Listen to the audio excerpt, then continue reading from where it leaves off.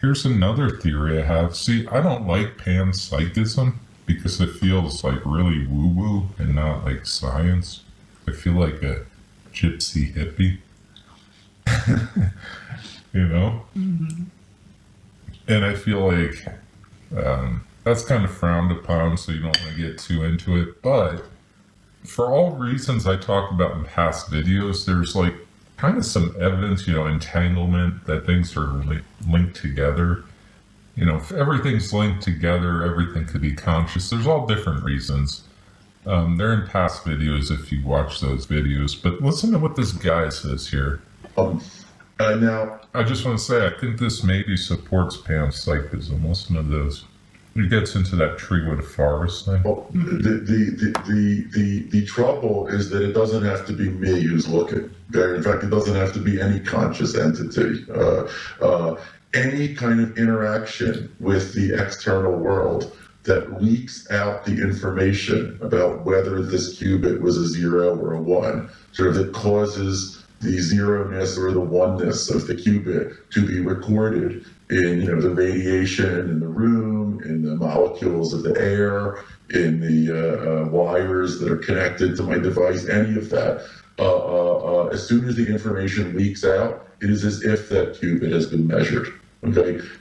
So that's like if the tree falls in the forest, does it make a sound? I always said no, you need an observer. But you really just need something there. Like another tree being there might act as, you said that? Yeah. Yeah, it might act as a good enough observer to, that's what he basically just said. Yeah. So observation is relative, everything is relative. Observation is relative. To me, wouldn't make a sense, like my answer to that question would be no. But then, I guess you could say objectively, if there's a blade of grass that it lands on, then the answer is yes to the blade of grass, is how you have to answer that question. Correct. And then observation becomes relative. The tree in the forest becomes relative. Quantum is relative. And we know that because on the black hole's edge, we know you just sit there on the disk of the hole. Mm-hmm. From looking at it from the outside, I'd see you just sitting on the edge. Right. But you'd be inside. Right. That's really what's happening when a tree falls in a forest. Right. And, Yeah. and you can imagine the squirrel in your mind's eye hears the sound of... It doesn't even have to be a squirrel. See, that's kind Right. of conscious, that kind of being. It could be a blade of grass. You know? I've said that. I'm saying, like, who are we to judge who the observers are? Yes, I think the observers are everything. And this gets into panpsychism again. It does. It's The a more little- I study quantum computers, the more I'm thinking panpsychism is a thing, and it's actually being proven by these quantum computers. As they dig deeper into quantum computers, it's becoming more and more obvious that the observer can be anything. Yeah. And if the observer can be anything, then whatever that is, my table, whatever it is, brings it into being. Yeah. So And it would probably disprove the Heisenberg principle, because it might suggest that, like, particles have some certain level of observing power. that's correct. See, I made my last video, I think I uploaded. I might upload one in between that last one, but that one I made on Heisenberg where I asked people to explain it. Yeah.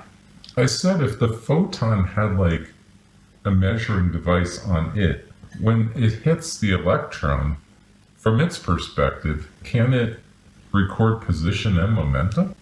I feel like it could, and the problem is like us trying to observe that process. Right. We're like 1 degree removed too much. Right. So that means like if the photon is conscious, which there's more and more evidence that it probably is on some level. Yeah. You know, it doesn't have a brain and it doesn't have but consciousness isn't a brain. That's a whole nother thing. Consciousness is like this thing. So it could have it. It's more like a specter or something. Does it suggest that material reality, like any kind of material substance, is basically an observer? doesn't have to rely on consciousness. Yeah. Just material reality is a de facto observer. I guess it could. Yeah, because you're not. I mean, we as So humans that we means make like all the these. early universe, like right after the Big Bang, which I don't believe in, but after that white hole, basically is what that was, I think, or someone turning on the sim.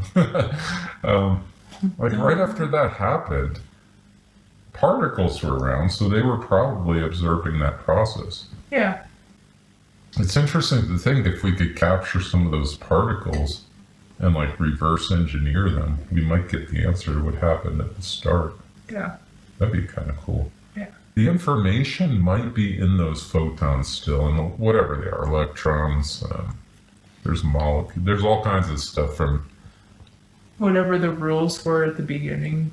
that might be permanently entrapped in those particles as data, and you might be able to, because from its perspective, it's carrying that observation. So you might be able to capture those specific ones and then, yeah, capture the specific ones and then just reverse engineer it. I think we're probably a ways off from that. Mm-hmm. I don't even know if scientists talk about that. I know a few physicists watch my channel. If you guys know if that's like a thing being considered even by physicists right now, let me know. I've never come across that, but if it is, I want to research it more, so let me know the name of that theory or that process that they're doing. Yeah, that's really all I got on this.